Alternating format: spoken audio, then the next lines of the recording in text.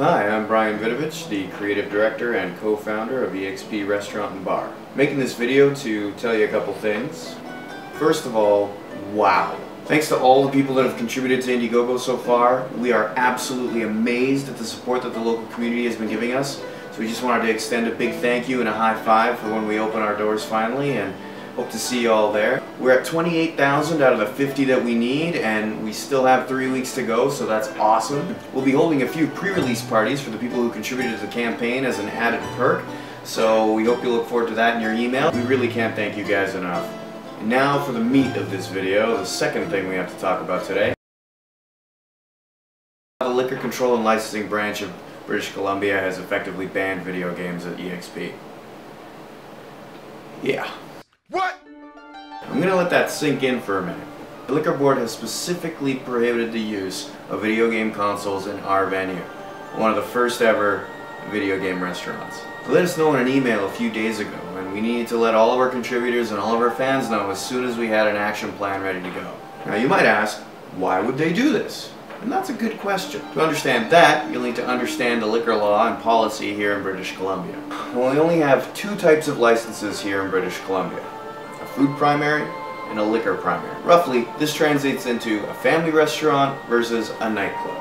There's no such thing as a pub license or anything in between, it's just the two extremes. The food primary takes a few months and nominal fees, while the liquor primary, which does actually allow a lot more entertainment and a lot more freedom in terms of liquor sales and generally doing anything at all, takes 18 months minimum and an additional $15,000. Not to mention the rent you'd have to be paying for 18 months on top of all of that.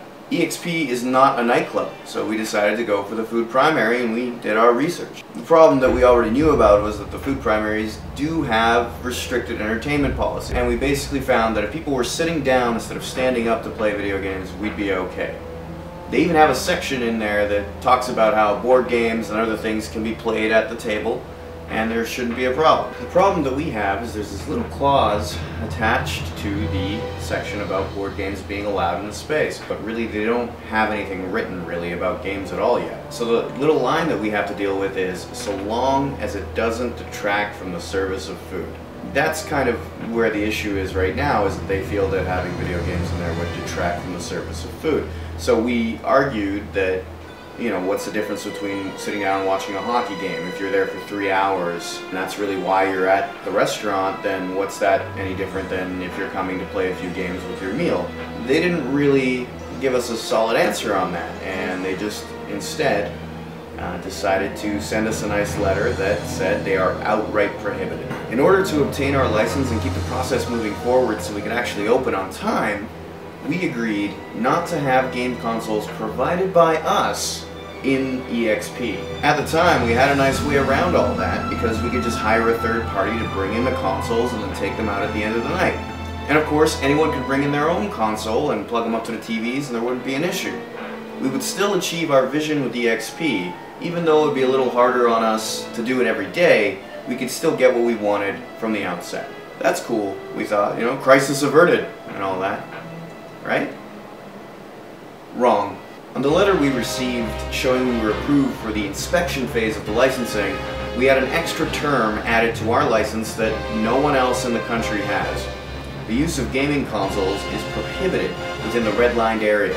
Our entire space is the red-lined area. So we've just been singled out as the only place in all of British Columbia, or Canada, or even North America, that couldn't have someone bring in their gaming console or someone else provide gaming consoles, or even us provide gaming consoles, so long as we didn't ask. I can go into any other venue in Vancouver with my Xbox, PlayStation, or Wii and not have a single issue if I hooked it up to one of their TVs and enjoyed it. I could be eating, I could be drinking, I could be just drinking, I could be doing anything I wanted. And that brings another question, what is a gaming console? Do they count PCs? Do they count laptops? Do they count tablets or your iPhone? I mean, what constitutes that gaming portion?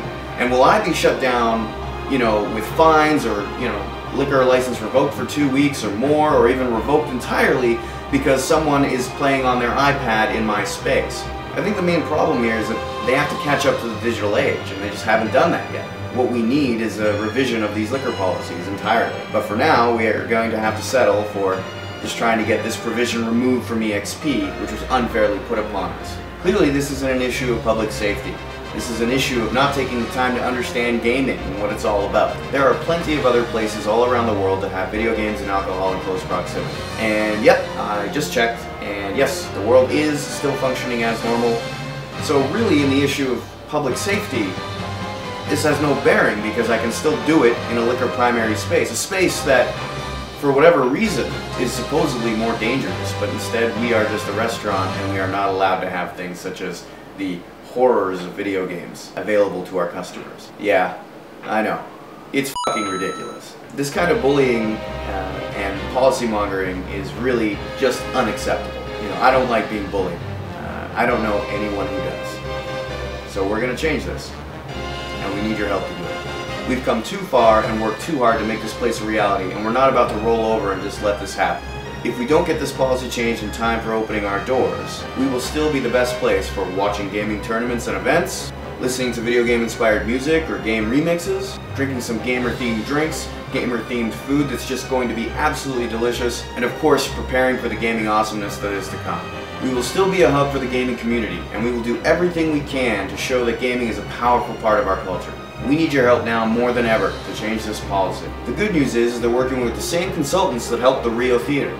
If you don't know what happened with the Rio, they are an indie theater that was also affected by the LCLB's decisions. And hey, the best part is they won their battle. The link will be in the description below for you. As for us, on top of contacting these consultants, we're going to be talking to our local MLAs, the VPD, and our own assigned liquor inspector to see if we can get them on our side and show them that this policy doesn't really need to exist and that we can make a change together. We're asking for their support to make a strong case to the liquor board that this needs to be changed. So in regards to Indiegogo, anything that we have over $50,000 will go directly towards fighting this fight. And that means changing it so we can have playable games at EXP every day of the week, all year round. And then eventually we're going to change it so that the liquor licensing process changes in its entirety. What we need now is a support network to really make this change. And together I believe we can do that as a community here at EXP. We aren't going to have games day one, but we will be fighting them tooth and nail to get them put back in. Please, sign our petition, share our petition, tell everyone you know. Get us out to major news outlets, get us out to every blog you can think of. This is important. You have the opportunity to make a real change here in Vancouver and all of British Columbia. This would be the first precedent. They wouldn't be able to go back after this. So this is a big deal, and we have the power to make that happen. We need your support and your signatures and your emails to make sure that the true vision of EXP is realized. Please don't send the liquor board any angry emails. That's not going to help our cause. It's actually going to make it worse for us in the end. Please contact your MLAs and bring their attention to this video. Contact any person that you might think of and really try and get them to see this video and understand what we're fighting for. Local game companies, tech companies, restaurateurs, or other license holders, please contact us if you believe in what we're trying to do.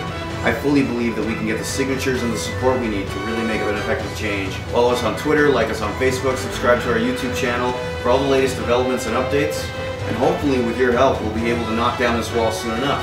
And just as Randy Posh said, the walls are only there to stop the people who don't want it badly enough.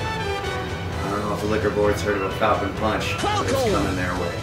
If you have any questions or comments, please throw them down in the video below or on Facebook or Twitter. We'll be able to answer them as soon as we possibly can and help you out. All the important and relevant information we put down in the description below. Huge thanks again to watching this video and supporting EXP thus far. A massive thank you if you've contributed to our campaign and shared it with your friends. Hopefully we'll be able to get this done as soon as we possibly can and open with the bang we want in the middle of July. Thanks very much guys, and see you soon.